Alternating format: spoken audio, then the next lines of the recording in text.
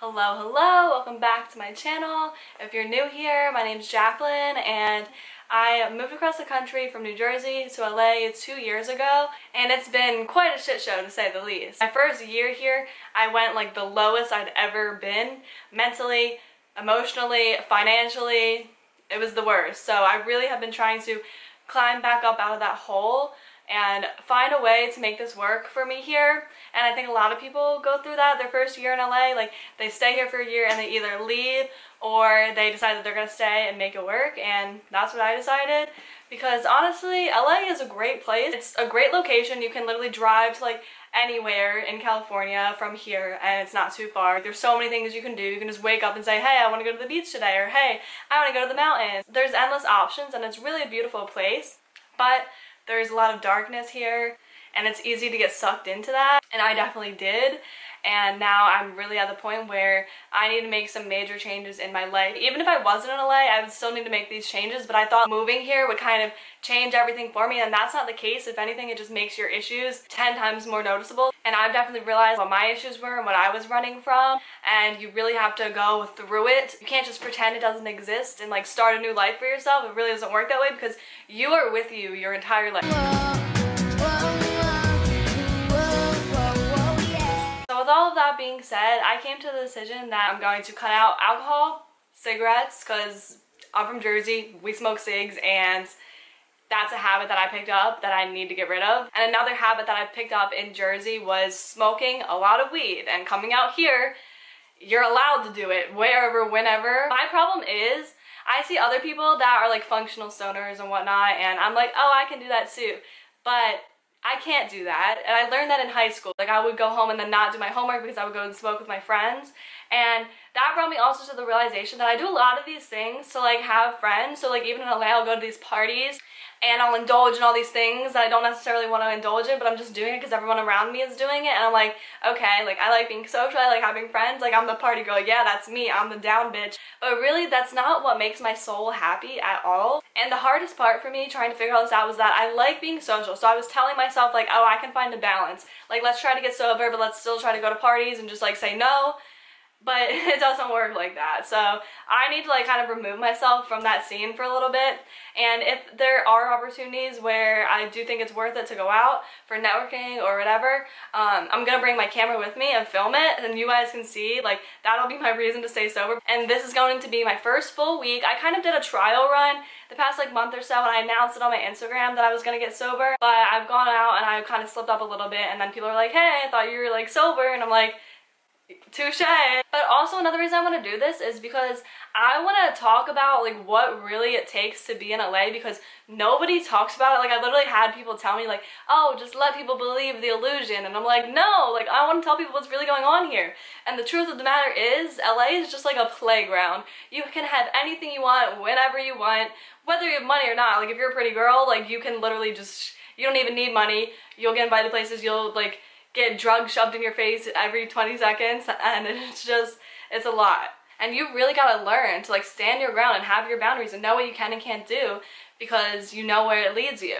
And growing up in Jersey too, like, everyone just partied, and people do these things to kind of just distract themselves from their reality. But the reality is, I like me and I like my life and I have things to do here. So those people that I'm out partying with at 2 a.m., those aren't people that I actually want to be like. So I really started to realize, just realizing stuff, and everyone around me were all just like realizing things. Okay, Jacqueline, you want to have friends, that's great and all, but these people aren't going to get you to where you need to go. Even if I'm partying with these famous people, like, they're still them and I'm still me, and I still leave feeling like shit because I'm like, I'm not where they are. But really, what you don't see is what they had to do to get to where they are. And yeah, maybe they're partying now and they have a whole team that can like do things for them, so it makes it easier to balance like partying and this and that. But for me, I don't have anyone. I'm doing this all on my own.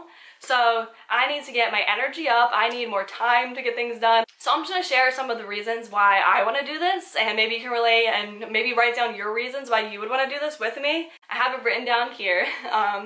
But for me, like, I get tired all the time. I'm always exhausted. I have low iron, which my doctors told me, so that could be it. But also, like, I need to not be doing things that make me more tired, like smoking weed and like going out and partying and then coming back and being like so dead then I have to stay in my bed for like 2-3 days just to recharge. That's not normal either. I'm not gonna sit here and say I'm never gonna go to a party in LA again, but for right now I need to kind of remove myself and build that steady foundation so that when I do go out, it's not even an option for me to do any of those things. It's just like, I'm here to say hi, I'm here for a certain reason. Other than that, like, there's no just going out to go out. And so I've been doing all this research on like how to actually change your life, because changing is so hard. Like, it's nearly impossible when you have all these habits and like layers that have kind of been piling on top of you your entire life, for how you cope with things that happen to you, how you get through life and all of that. And I'm at a point where I just need to shed all of that off because it's dimming my light. It's not making me brighter.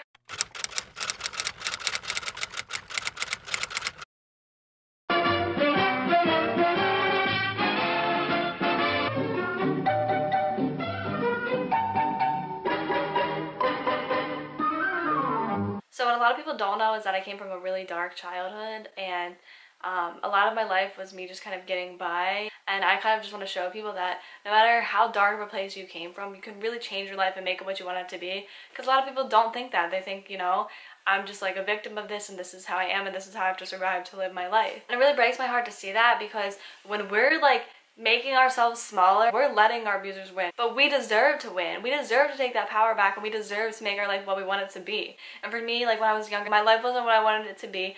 My family growing up wasn't what I wanted it to be. But now I'm seeing that like I can still make that happen. I can be a great mom when I have kids, and I can make my family what I want it to be. It doesn't have to be like what it was for me. And that alone gives me peace and gives me the ability to like let go of my childhood, because now I know I can fix it for the future for my kid and end that generational trauma. Or kids, however many I have. We'll see. I need to find a husband first, but we'll see about all that. And you know, getting sober and taking care of myself is also going to be a part of that. Like, I say that I want like this stability and all these things, but then I'm out here like being this crazy party girl and doing all these things that don't align with what I want. I kind of put out this image to the world of myself, and it's not actually who I am. So then I'm not even attracting what I actually want. I'm attracting all the things I don't want, and it's like this endless cycle of misery. So not only am I doing this for myself and for you guys, but I'm also doing this for my future children, because I need to get my shit right so that I can be the best parent I can be.